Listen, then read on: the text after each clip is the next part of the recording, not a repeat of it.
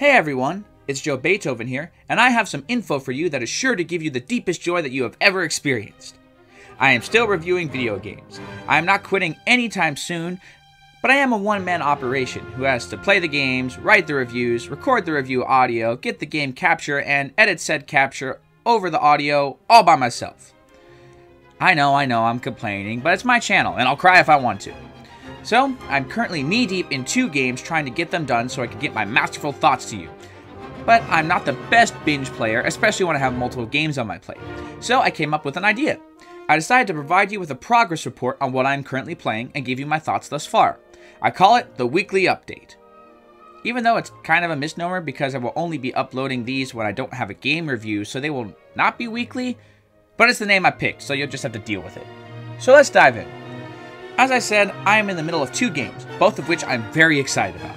I am currently playing Quantum Break and the all-new Guardians of the Galaxy game. This is a great combo. Quantum Break is a game I've been waiting years to play, and Guardians is a brand new release that I have been hotly anticipating. Essentially, I'm living the dream.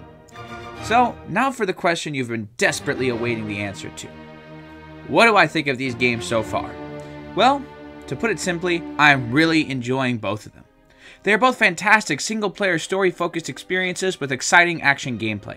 They are both fully linear experiences with limited exploration where you could find items that tell you more of the story, as well as resources for upgrading your abilities. Also, they both have choice and consequence systems that affect the course of the story and how the characters interact with one another.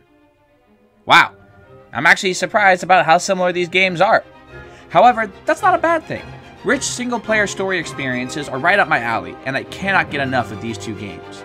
If you want your classic Remedy fix with deep storytelling and complex themes with some of the greatest action gameplay in the business, then Quantum Break is just right for you. If you want a fun, lighthearted, but surprisingly emotional experience with the galaxy's most lovable misfit heroes, with fun if simple combat that is still deep enough to keep you on your toes, then don't pass up on Gatka. Honestly, you can't go wrong with either of these games. I even love the live-action TV show component in Quantum Break. It really fleshes out the world and the characters, and Jack Joyce could end up being one of the best Remedy heroes, which is saying a lot. Gatka is also a really solid story that does a great job balancing the characters, but it seems like no matter what version of the Guardians you are watching or playing, the only plotline people can think of for Rocket is him being an absolute jerk and then realizing he loves his friends. It's getting a little repetitive, but that's a minor complaint. Overall, I've been loving both of these games, and I can't wait to review them soon, and I promise they will be just as masterful as always. Alright, that was my first weekly update ever! It could also be the last if I perfect my schedule and never fall behind on playing a game again. I'm sure you enjoyed the video and that you are super excited for what is to come. With that in mind, be sure to like, subscribe, share, and click the notification bell so you don't miss out on any upcoming masterful content. Also, please comment below on what you're playing right now. Tell me about it. I want to hear all about what you're experiencing. Give me a weekly update of your own.